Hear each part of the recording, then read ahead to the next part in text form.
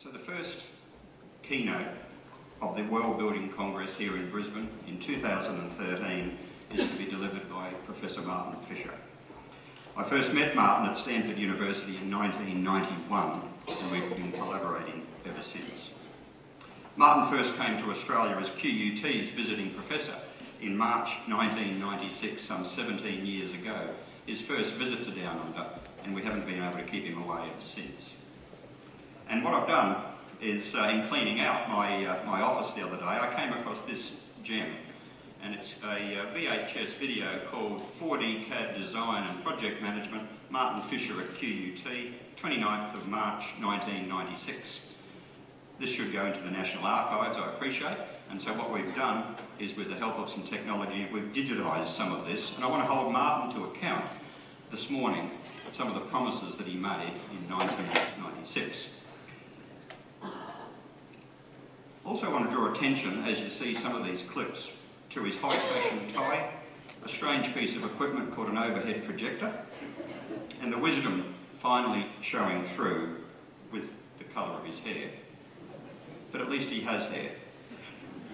Martin is a global leader supporting the architecture, engineering and construction industry, and has made valuable contributions to research projects undertaken by the CRC for Construction Innovation at QUT since 2001, and now Australia's Sustainable Built Environment National Research Centre.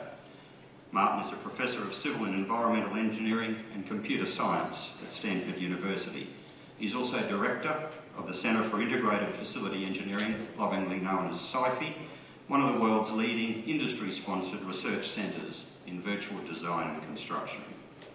He's known globally for his leadership in developing virtual 4D modelling to improve project planning, enhance facility life cycle performance, increasing the productivity of project teams, and furthering the sustainability of the built environment. He holds a PhD in Civil and Environmental Engineering and a Master of Science in Industrial Engineering from Stanford University, and a Diploma in Civil Engineering from the Swiss Federal Institute of Technology in Lausanne in Switzerland. Please join me in welcoming Martin Fischer. And but before I did that, I wanted to show you one short slide, if we can. That is the first of three.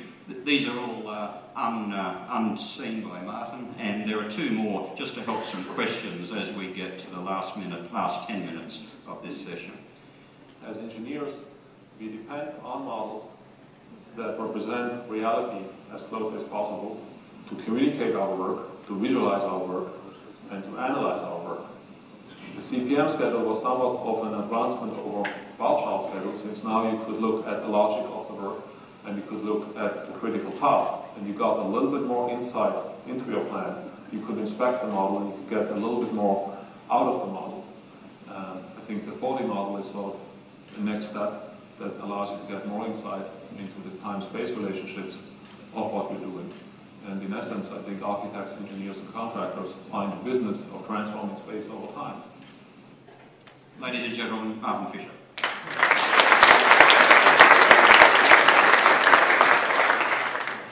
Well, thanks, Keith, for having me, having us. You can all now see whether you want to believe me or not, given what I said 17 years ago, and what I'm going to say, where I see things going from here on out. Thank you, CIB, QUT, SBEnrc, as the co-hosts of this Congress, for getting us all here together. And thank you, Wim, John, and others for the service that you give to our community as leaders of the CIB. So I titled my talk, Build Your Project 1,000 Times Virtually Before Building It in Reality. You might say, this is really crazy now. We just have to build it once, right?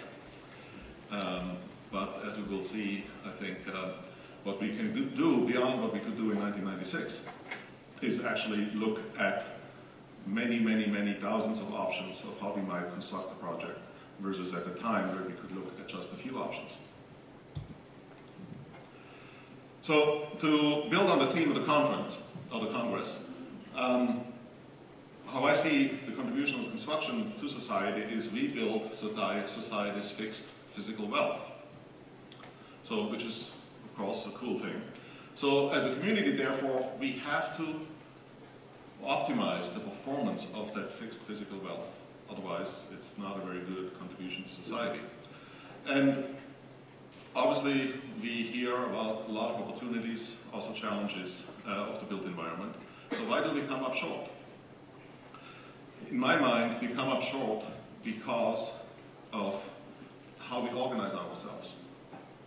And we come up short because we are not making very good predictions of the impact of our buildings and infrastructure in the future in the dimensions of economic, environmental, and social performance.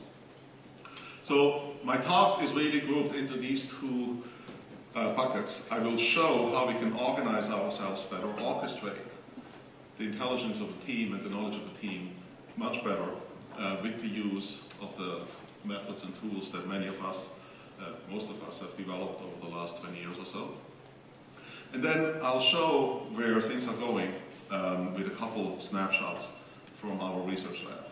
And there you will see, actually for the first time presented outside, where we see 4D CAD going beyond what I talked about in 1996.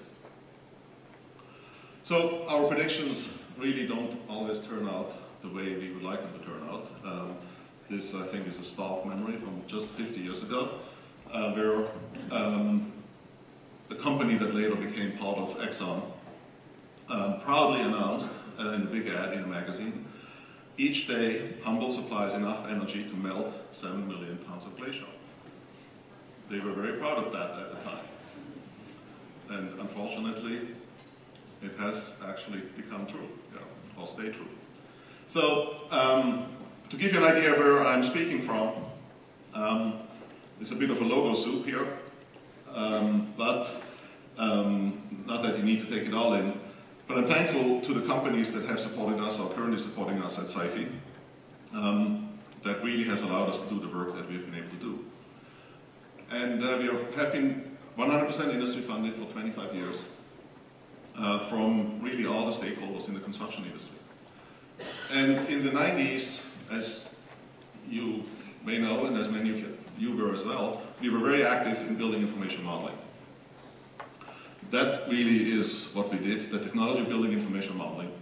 As that matured and came into the market, we put building information modeling into the context of what, put it together as a method, which we call virtual design and construction, which includes building information modeling, but is more than that. And as this is now being adopted by leading companies, we are starting to focus really on optimizing facility performance. So it has been a great pleasure to collaborate with QUT, with SBEnrc, with before CERC, to reinvent as a community the next practice. Because I think that's what we have to do if we want to improve the performance of the built environment. And that really takes the synergy of research, education, and understanding practice. And the faster we can go through this cycle of improving practice through research and education, the better off all of us will be. So a couple of snapshots of what we tried a few years ago in this collaboration. One of our students, Jen Tobias, with the leadership of John Haymaker, worked with practitioners and scientists here in model-based life cycle estimating. Or then it was a lot of fun to work with Robin on a construction planning workbench, trying to create a digital environment, or prototyping a digital environment for construction planning, which now is starting to become a reality actually. So what I have seen among our membership is in the last 5 years a quite dramatic uptake of the practice of virtual design and construction. And I'll more formally describe what that is in a minute. So they've asked us to think about what is then the next practice, because they're busy, still many challenges, as you will also hear tomorrow, I think from Brian Krause, from Turner, in terms of bringing today's capabilities into everyday practice.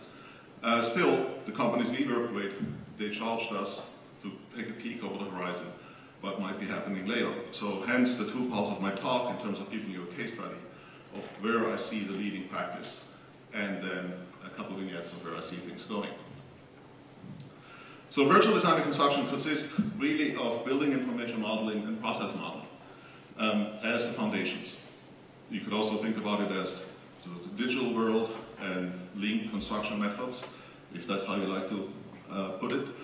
We need to put those two tools, techniques, methods into the human environment. At the end of the day, it's us, the people, who make the projects happen.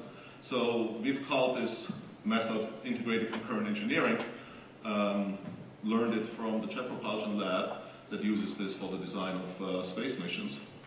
And it's really these three pillars, the social, the process management, and the technical methods that make up virtual design and construction. You can try to do virtual design and construction with just one or two of them, but you'll be more successful if you use all of them. But what is it all good? So it really depends on the project objectives and the company objectives. So we should be able to achieve better outcomes by using this new method. Okay, so let me dive into the first case study, the first example, illustrating how we can much better orchestrate the vast knowledge that exists in projects for better outcomes for clients. And some of you have seen this case study before, I understand. I picked the case study from a CIB member. I wanted to pick just one case study and take you through it. You will see other examples from Brian from Turner tomorrow. So this, but before I jump into the case study, I want to set the framework for it. So the challenge, I think, with buildings and infrastructure is that it performs as a whole. It has to perform as a whole. But to get it done, we have to, every day, make a work assignment to lots of different people. So we have to break it up into lots of little steps and somehow pray, hope that at the end of the project, we end up with what we actually envisioned at the beginning, or even something better. And that doesn't always happen because I feel that we are lacking a strategy and methods for integrating the many viewpoints, disciplines, performance metrics, and so on that on a project. So we want a high-performance facility, right? To get a high-performance facility, we really need to have integrated building systems because a building or a bridge or whatever built environment element you're building will likely perform better when the building systems are integrated, when they work together instead of on their own. To get that, we have to integrate the processes that create it. It's ludicrous to think that we can, by miracle, somehow create an integrated product by fragmenting the processes. We can also not expect that the processes will be integrated if the organization is fragmented, so we have to integrate the organization. And we have to integrate the information that the organization is using. Because if, again, the information is fragmented, then the team has to work for the information instead of the other way around, the information working for the team. So I would submit that we need a strategy for integration on any project. Because at the end, you want a project that works well as a whole project. Now, to achieve this, we need to use certain methods. We need to define the value of the project in terms of performance metrics. We need to predict, visualize those on the basis of building information model. We need to have a collaboration method, collocation possibly, and we need to manage the production. And all of it should be put into the framework of some team charter or integrated form of agreement. So this is what we see leading project teams in the US doing, something along these lines. So let me illustrate this with a case study. I'll go pretty fast, but I think you'll get the flavor of the team. This is the Sutter Medical Center, Castro Valley, a $320 million hospital, replacing an older hospital that was no longer structurally sound for earthquake requirements. And you can see some of the statistics. So I want to start with the performance that the team achieved. While I'm using this case study, it's, to my knowledge, the first case study that is completed where the design, construction, owner team said at the beginning of the project, on this project we will use integrated project delivery supported by building information modeling as much as possible throughout the whole project. There's many projects like this underway, but this one completed a few months ago. So this is what the place looks like. And so you can decide if you want to, go to your email or something if you don't find these results exciting. So I wanted to start with the results. So they delivered the space program, essentially the space program that the client wanted. At least in the US, I should say, these results seem rather special. Hospital was built on budget. It was completed 6 weeks ahead of schedule. Actually, that is not really the whole story. It was, construction started 7 months later than expected. I'll come back to that. It achieved the LEED rating that it was supposed to.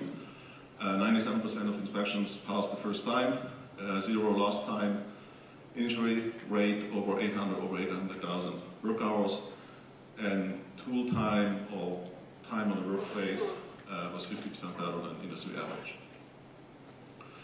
Productivity, labor productivity was up 6 to 28%, varied a bit from between the trades, the key trades on the hospital. Manpower peaks were reduced by 35%. Rework was down 50 to 95%. Again, varied a bit from discipline to discipline. So I'm sharing these metrics because this team went to the trouble to collect them and also to encourage you to collect metrics and share them. So how did they do this? As I said, at least in the US, these are pretty good results for a hospital project. So let me start with the perspective of the owner, Dick Christian, the senior project manager for the project on the other side. He has 2 phrases that I like quite a lot. He says, we have to fight the dragon of uncertainty, and we have to cut through, overcome the Bermuda Triangle of project delivery. So let me explain this. So here's the dragon of uncertainty. And basically he said there's a couple things the owner has to do and other things that the design construction team has to take care of. Owner has to take care of defining clear goals and create a certain space program. And then the design construction team has to create a clear and clean design, create stable construction, and that should then lead to a successful project. So this is why construction started 7 months later, because when, according to the typical hospital construction schedule, the project was supposed to start, the owner project manager felt that the space program was not settled enough. And they said, time out, design construction team, we are not ready to launch construction, we're not ready to start detailing the project. We need to finish the space program. So rather than detailing all kinds of things that we're going to change anyway, think about how you're going to build the hospital really fast once it's clear what we need to build. So it took him 7 months to get this done. So they started 7 months later than typical and still finished 6 weeks early.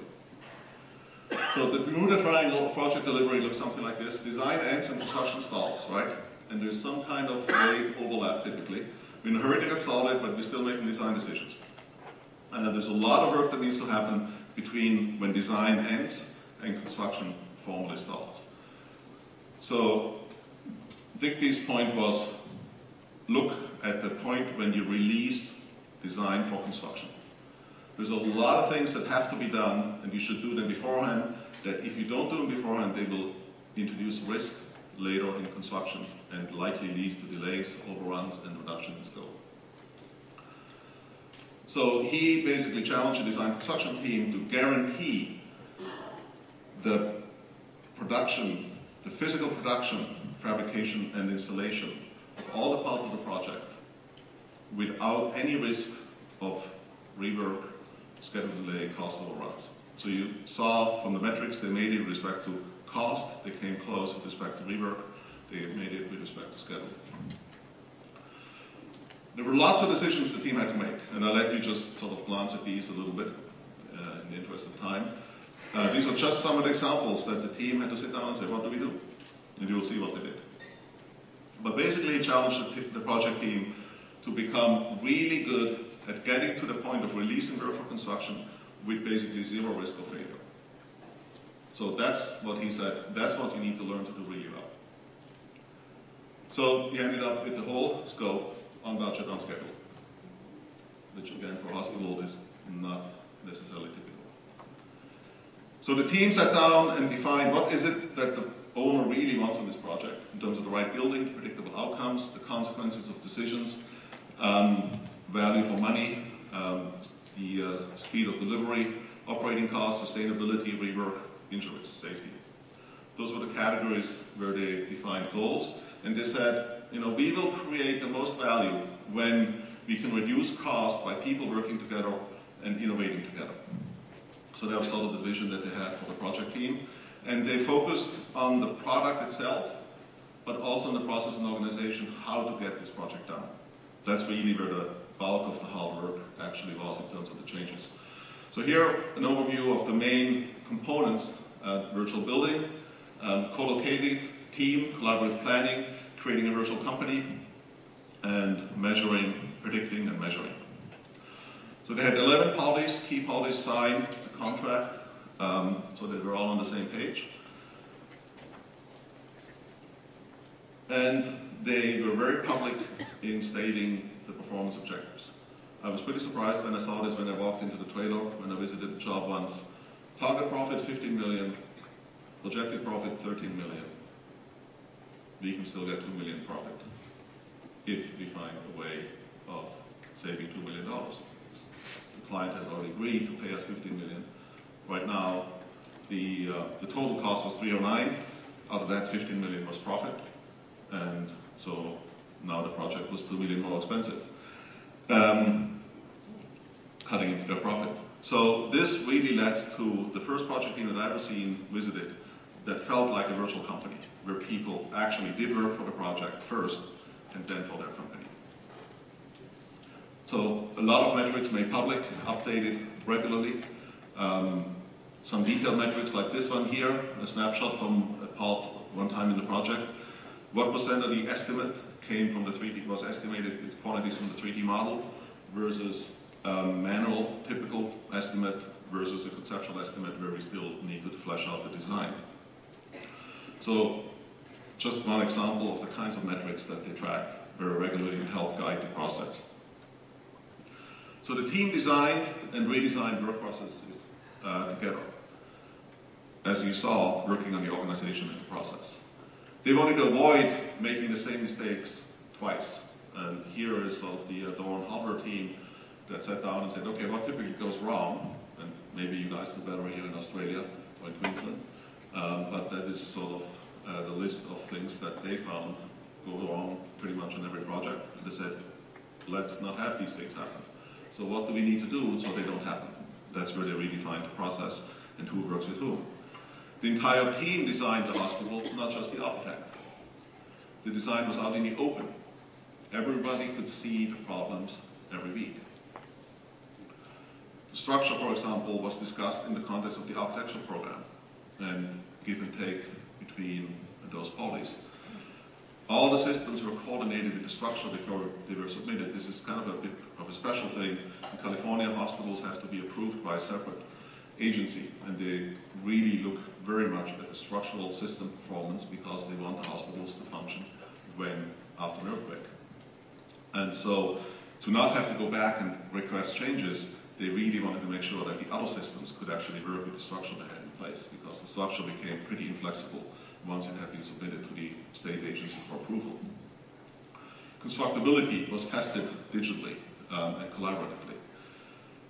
There were absolutely no conflicts allowed between the systems. Almost everything on the project was modeled in 3D and then built from the model. The work was planned at different levels by the people, actually responsible for that level and coordinated across these levels. Again, leveraging the people, the organization, the process, which you see on the right, and then the models, so that everybody was really always on the same page with respect to all of these aspects.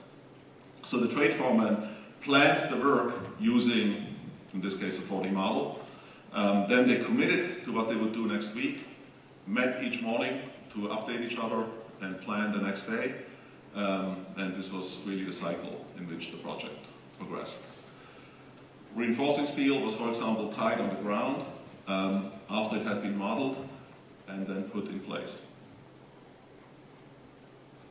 The team really modeled everything they would build in detail because they had to guarantee no rework, on budget, on schedule.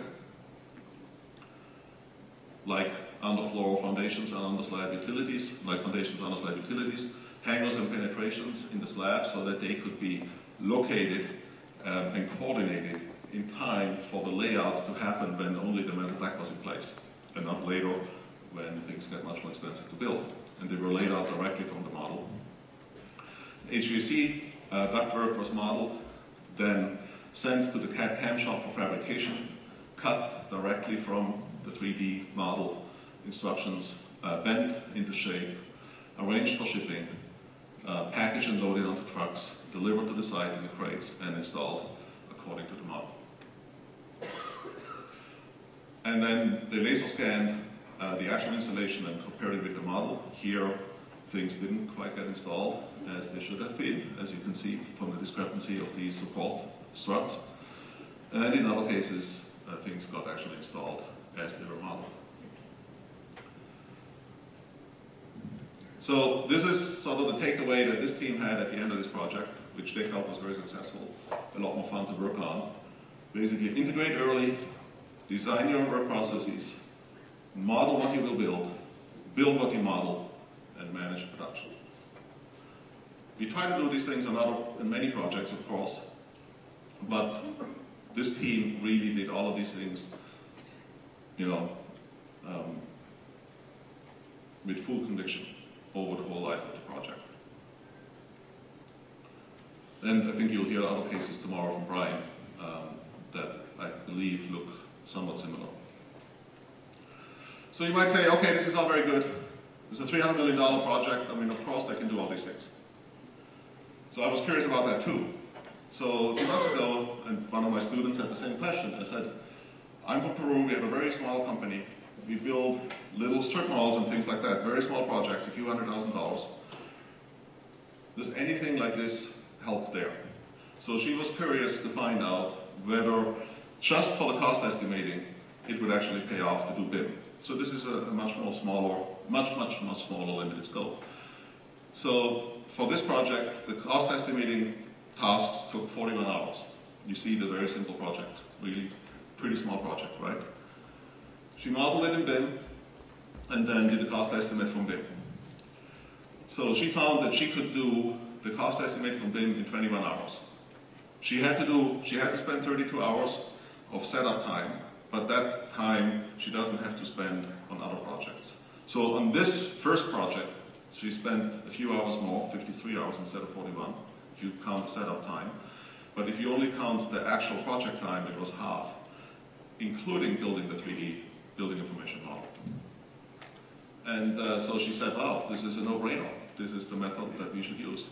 On top of that, she found mistakes totaling almost 4% and change orders totaling another 6%. About 10% of the project cost could have been improved upon with the building information model, even on a very small project like this. So I just wanted to share this sort of contrasting quick case. So what does it all translate into? You saw the examples from the project, the metrics at the beginning of the case study. And we were lucky last year at our annual summer program to have this report from this architect in Portland, Oregon. They had had a quite successful project as well, done with these methods like I showed the case. I could have used this project as a case example as well. And which actually happened to be a public project. And so they said, okay, this project went really well. Let's look at our portfolio of projects, recent and ongoing, and compare their performance. And let's group those projects into A, category A, traditional, done how we've always done it with 2D drawings and so on. Type B, a little bit of BIM used. Type C, kind of the case like I showed, integrated team, using building information modeling quite fully. So you'll see rather dramatic results on their projects. They looked at their 20 past and present projects. The company is called Sarah Architects. So for example, in terms of design time, they saw a reduction when normalized to a 5,000 square meter office building from 359 days in Type A to 146 days in Type C projects. I mean, these are their data, you know. You can quibble with it as you like, but these are their data. Construction time, they saw an absolutely dramatic reduction from 600 days to 200, roughly. requests for information were cut in half. Just the processing costs alone saved $100,000, would save $100,000 there. Emails were cut in half. That seems like a good feature to me. And change orders were also dramatically reduced. And again, just the processing would save $300,000. So rather dramatic results if you compare type A to B to C projects. So it's really up to us as an industry to take advantage of this, what looks to me like a more promising method. So much for the organization part. I think that's in our reach today. And we see many projects doing it. It's really just up to us. There's really nothing else that's stopping us. It's not the contract. It's not the contract that's stopping you or us from using these methods and tools. We have seen them employed in all kinds of contractual schemes. Yes, sometimes a little easier or harder, but it's not, it's just an excuse that, from what I've seen. So it's really just up to us to decide we want to work this way or not. So now let me jump a little bit into the future and talk about prediction. How can we make better predictions? Because if we cannot predict the future, then how do we know which future we want? So we need to first predict the future we want, and then you have seen we have now the management methods to actually get the future that we want once we have predicted it. And actually this is very much in line with a lecture that will happen later this week by Alto at QUT. So if you're still in town, you should check it out. So I want to share two cases, one focused on the design of building, the conceptual design of building, and then the other one on the design of the process, the construction schedule, to close the loop with the 4D. So this was a case study that we did together with Beck, a multifamily residential project, and the owner wanted to minimize carbon footprint, life cycle impact, and life cycle cost. You had a number of variables to play with in terms of number of buildings, the footprint of the buildings, the orientation of the buildings, the number of floors, and so on, and of course there were constraints in terms of floor area and so on. So pretty typical design problem. So the project team came up with one design and calculated its performance. 285,000 kilotons of carbon over 30 years, $197 million in life cycle cost for 30 years. They looked for another option that would perform a little bit better. So this option, a little bit simpler design, saves $18 million in life cycle cost and a little bit in carbon. Then they looked at a third option and said, hey, this one also is quite cost effective and saves even a little bit more carbon. So then here you are, owner. Which of these do you like? Three options. It's a pretty typical process as I know it. But the poor owner, how can he or she decide? I mean, maybe we should look at option number 4. Maybe we would find something much better. Or maybe that would be a total waste of money and time. We have no idea where in the spectrum of performance these three solutions are. Could there be some much better? Or actually are they pretty good? We simply do not know. Because out of 146 billion possible solutions for that case example, we look at really just a very, very few, right? I mean, a minuscule number. Of course, we have experience. It's not like we do it just like monkeys, but still, we look at really very, very few. So we have, though, now a resource at our disposal, which is the computer, and also now cloud computing, where we can buy an hour of computing for something like 10 cents. So employing that, we took the tools that the project team had used in a sort of semi-manual way, building information model, lifecycle cost analysis, and so on tools, stitched them together, put them into an optimization environment, and let that environment figure out what designs would perform best. So here we found some designs that actually performed quite a bit better. You can see one sort of this base design, and then here the other two design options. And there is a design that performs actually still a bit better than even the improved designs that the computer found versus the experienced project team. You can also get insights in terms of where good performance is coming from. We want low lifecycle cost and low lifecycle impact, which you see on the right. And then each of these axes are the variables that we have to play with and the range of values, 0 to 360 in orientation, this particular footprint parameter E, 0 to 30 meters, and so on. And so you can trace the good performing designs back and see what settings give you strong performance. This is out of over 20,000 options that we looked at.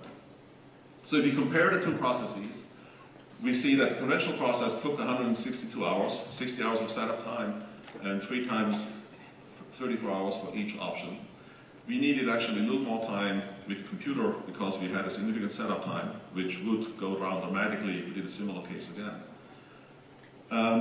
But then we could look at an alternative in 11 seconds instead of 34 hours. We looked at 21,360 options and a total of 210 hours, and we were able to save 27 million and 10,000 tons of carbon over the base design.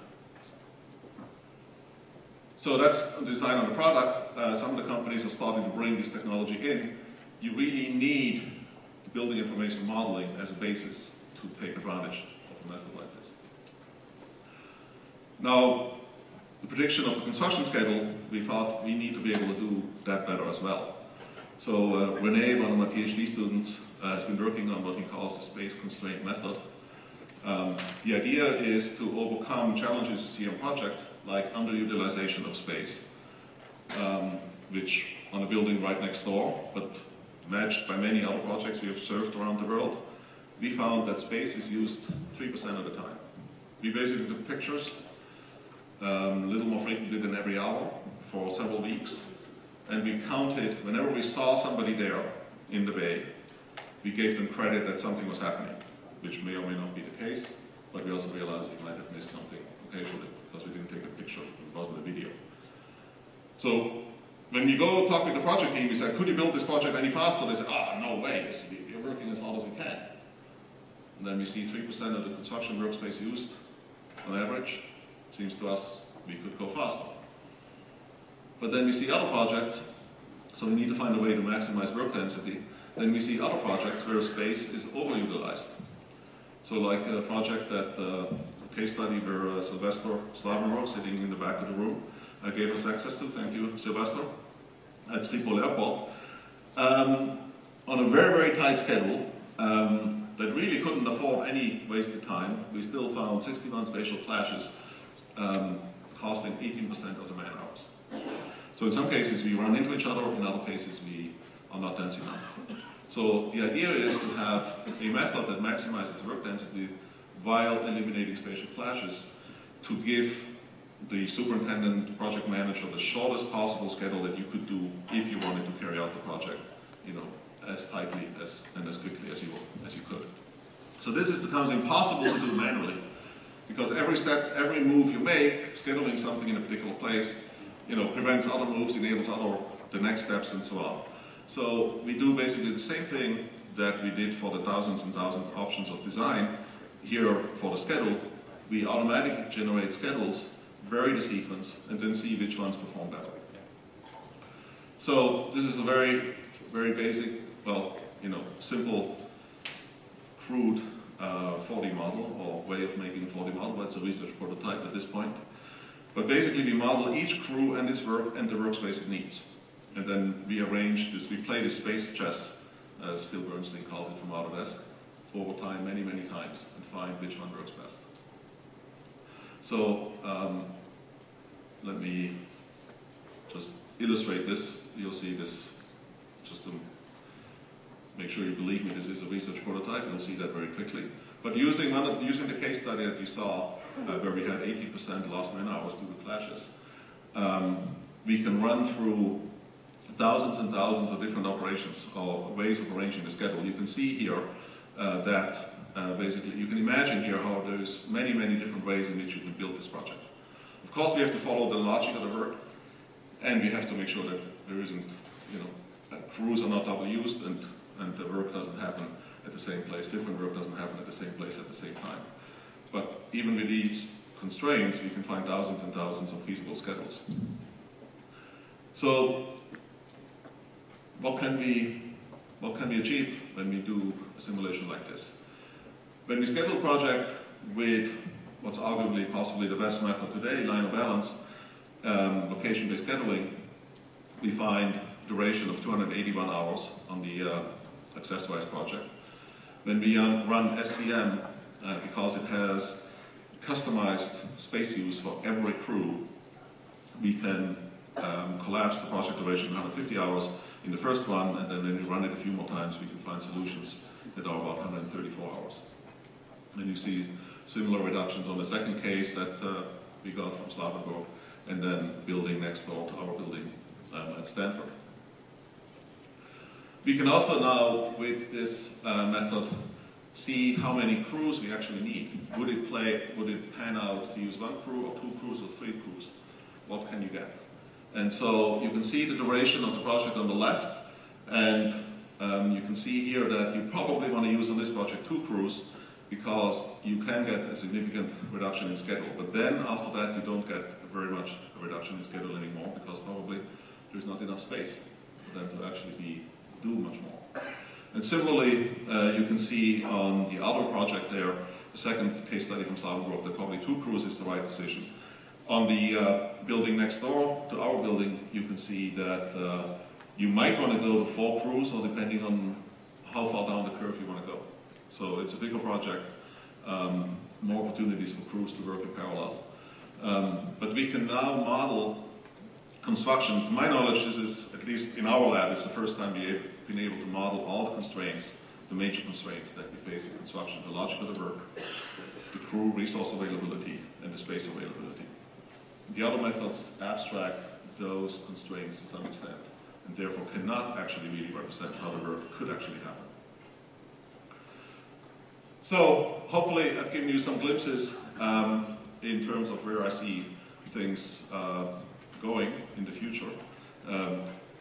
Once we take advantage of, in this case, multidisciplinary design optimization, but in parallel we can also leverage big data to learn much more systematically from past projects, which is another set of projects going on that I haven't shared here that also helps us improve our prediction.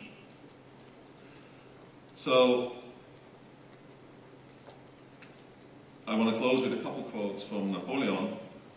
One of his quotes that I like is, "I've made all my generals out of mud." And so what does this mean for us as educators and researchers? What does it mean for practitioners? I think the mud of construction, there's still some of the same mud that we grew up with, but there is definitely some new mud that exists that we have to learn to deal with and have to expose our people to. So as a company, I think you need a strategy today, how you're going to bring building information model into your own work, into the work of your project teams, together with your partners.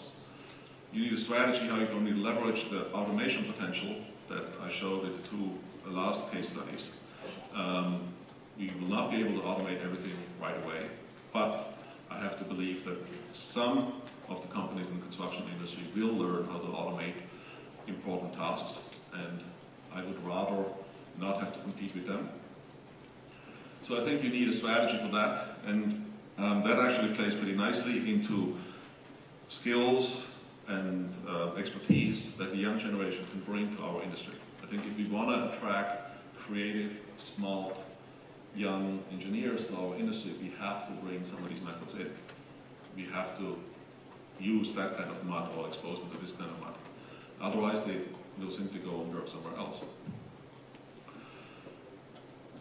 On the research side, I'm pretty excited because with the simulation, the optimization, big data, we can now learn much more systematically, scientifically about how design and construction and operation of buildings actually happens. Still a long ways to go, but I'm really pretty excited about it. So finally, I think coming back to the role of construction in society, one of my favorite quotes from Napoleon: "Glory is fleeting." So even though if we do something great, it'll be fleeting, but obscurity is forever. So we might as well try to do something great, right? And so I wish everyone a great Congress, inspire others, and hopefully you will also be inspired as you go through the week. Thank you.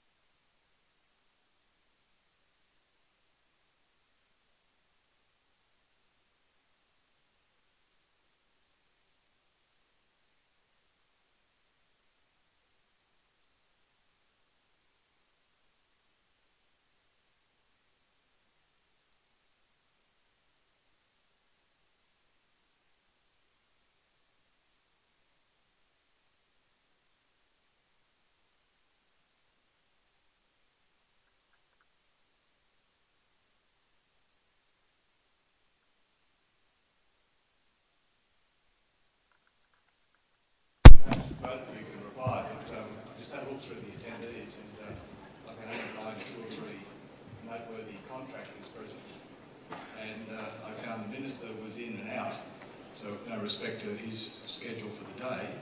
What we really lack in Australia is leadership at the highest level to understand that this sort of productivity is affecting the competitiveness of the economy in Australia.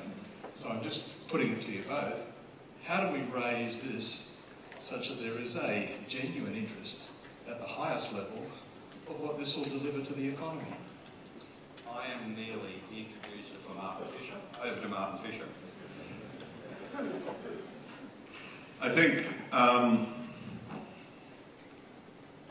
the project team should get together here and just work this way and then celebrate the success.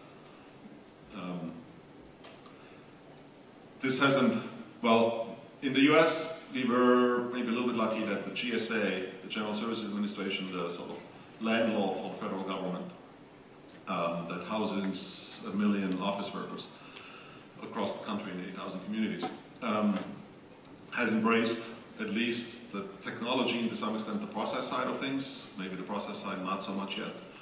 But then that matches in parallel a few key owners that have said, okay, we've expected that we get better outcomes, you know, with the same organization too many times already. We have to just try a different approach. And across the US, to my knowledge, there's something, US and Canada, there's something like 200 projects, give or take, that I know of that are going on with the kind of method that I showed in the case example. I guess another thing could be that somehow if we can orchestrate a delegation to show up in California and other parts of the US, and we can show them the people on the projects are very proud. They would welcome visitors from other parts of the world. They want, you know, this way of working to spread across the whole world, because there is definitely global need. But I wouldn't say, and that's just my personal impression, that it's really recognized in the US at the highest levels either in terms of the productivity improvements that can be gained and the impacts on the whole economy. If we could deliver constructed product, you know, dramatically faster, lower cost, higher performance in other ways than just first cost. That I also wish we would have a little bit more recognition. But now with the incoming CIB president, Sean, I think I have high hopes that this will take place over the next 3 years. No pressure, Sean. Good passing of the baton. Any other questions of Martin in the next few moments? Please, Bob, if you take the microphone. Yeah, I was pointing at the gentleman over there. I'm sorry. I have a remark about this. And name and affiliation, thanks. You know my name, Sylvester Slavenberg. I was involved in one of the projects. About economical impact, that's a very good question. What we think in competition in construction is that we compete only with our competitors, which is not true. People can invest in whatever they want. They can invest in a holiday, they can invest in a new car.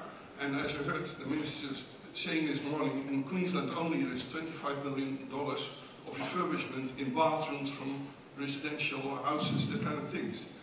And the problem is when people want to spend money and they have to decide either they spend it on a holiday or going to the internet and easily book a trip, then they do that easier than that they spend it on things like construction.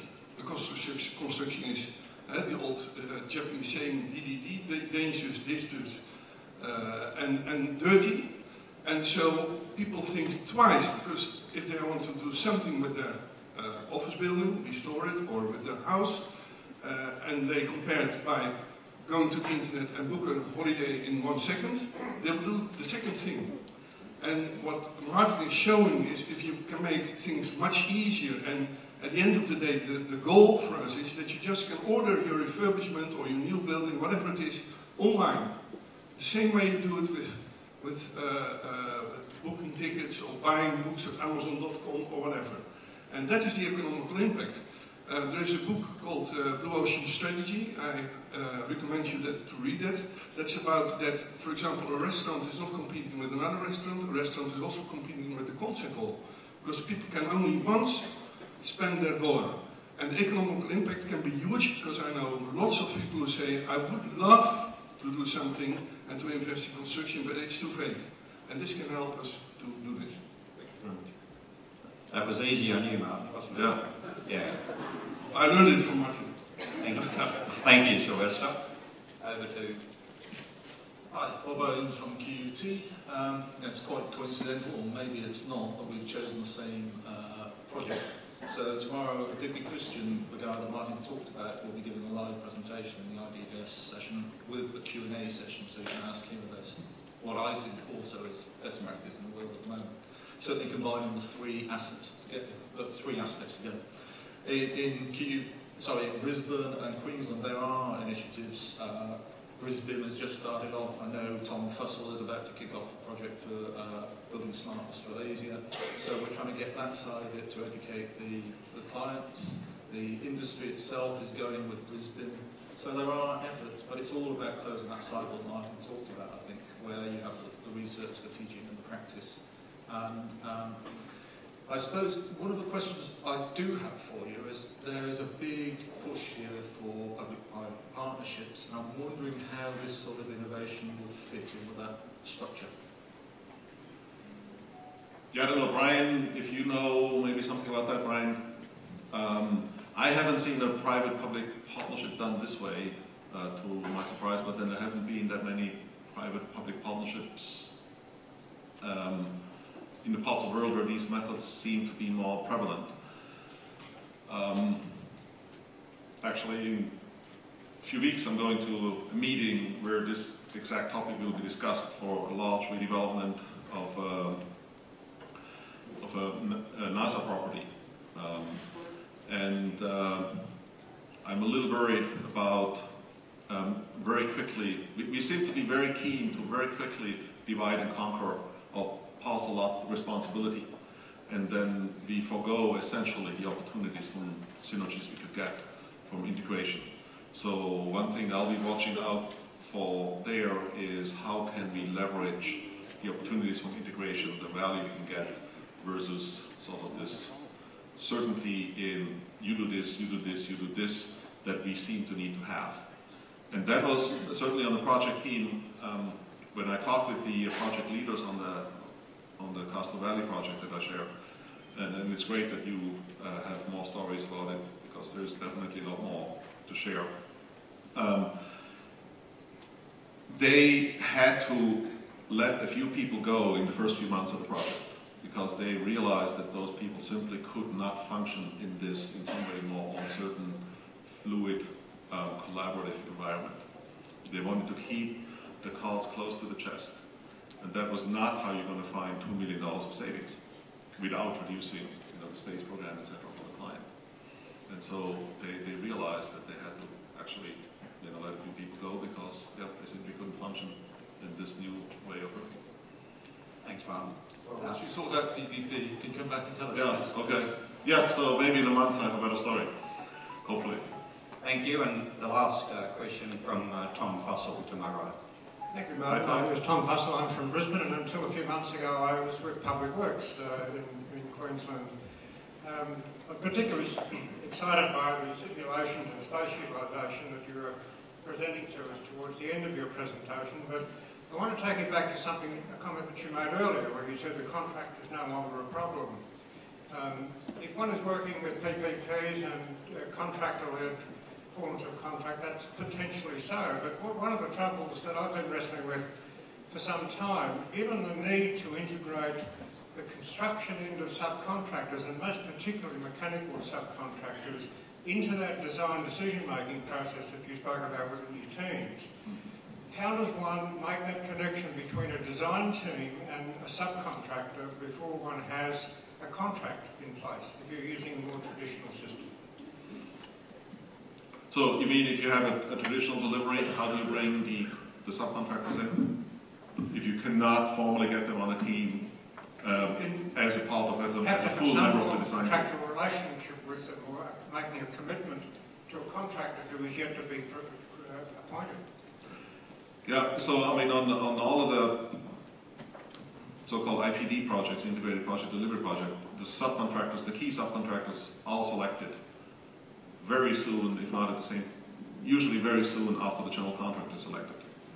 And then they become a member of the design team.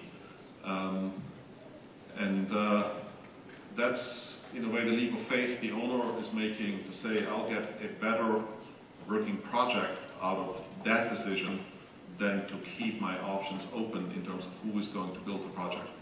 And a friend of mine says, well, there's only two kinds of projects in the construction industry. There's design build, and then there's redesign build. So to avoid that fault. If you cannot get them on board for various reasons, then I think some kind of design assist, design process is used, sometimes with success, sometimes with less success, because obviously if the subcontractor isn't certain that he or she is going to build the project, why would they send you the A-team to help you, with the design of that project? So there has to be some way of finding a transition from a pre-construction phase into the construction phase that is a little bit more than just a promise. But that is one of the challenges that owners have to address, have to overcome. I mean, it seems entirely possible to contract, to spec a different kind of design deliverable that requires the involvement of subcontractors, for example. So that seems to be something that at least some agencies are able to do.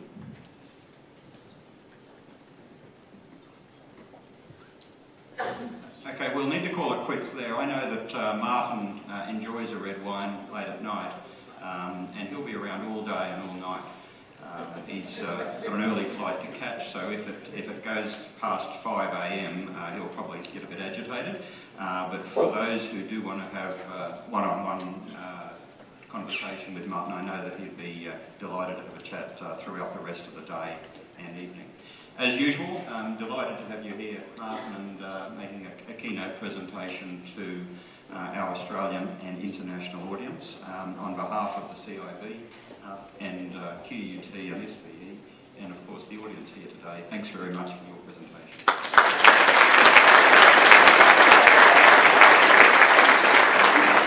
And back to Stephen Kajewski. Thanks very much.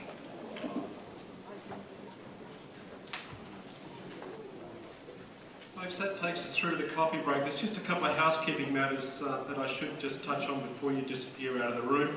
The welcome reception this evening is not here. It is on the QUT campus, which is across the river.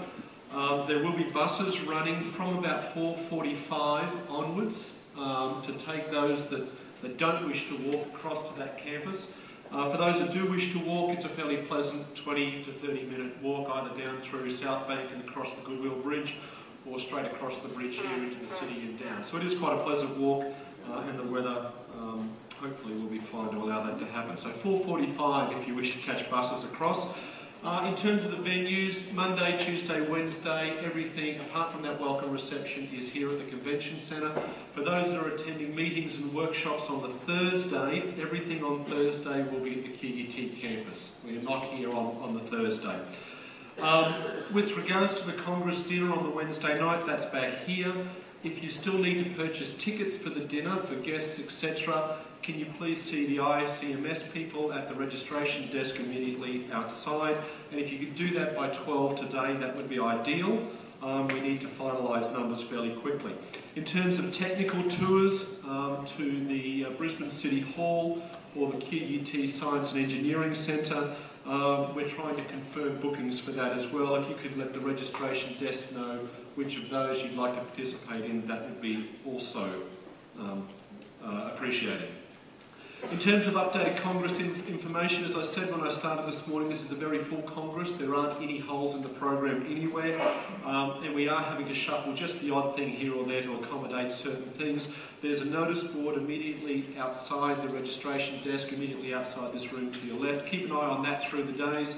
Any changes to the program will go up through there. There is free Wi-Fi access for those that need it within the convention centre. If you just fire up your Wi-Fi link and connect to BCEC Link, there is no password, it's completely free, it should connect pretty much automatically for you.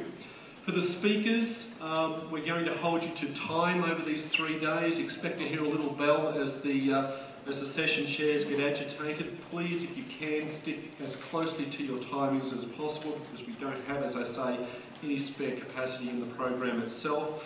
If you can make sure that your presentation, once finalised, is to the AV desk next to the registration desk as soon as possible. We'd like to have that loaded up well ahead of your presentation if we can.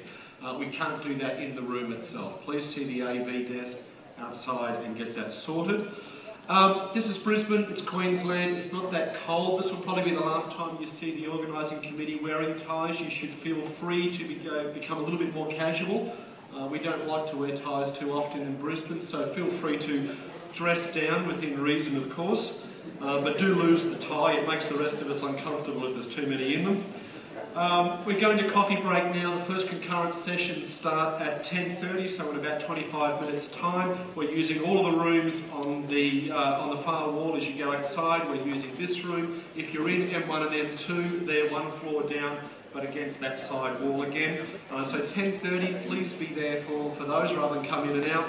And the next keynote and panel session is at 1 p.m. back in this room immediately after lunch. Otherwise, please enjoy morning tea, and we'll see you in the concurrence. Thank you.